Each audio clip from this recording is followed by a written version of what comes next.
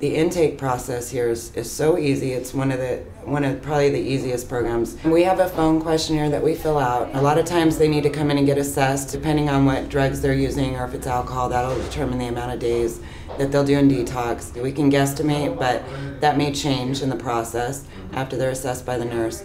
Basically they call, we get the information, they tell us when they want to come in and they can come in. We always, try to talk about the treatment, because that's really where any change in their life is going to happen. Basically, they could call 1 minute and say, I'm going to be there in 5 minutes, and we'll have somebody here. It's 3 in the morning. They're still going to get the same treatment as they would coming in the afternoon.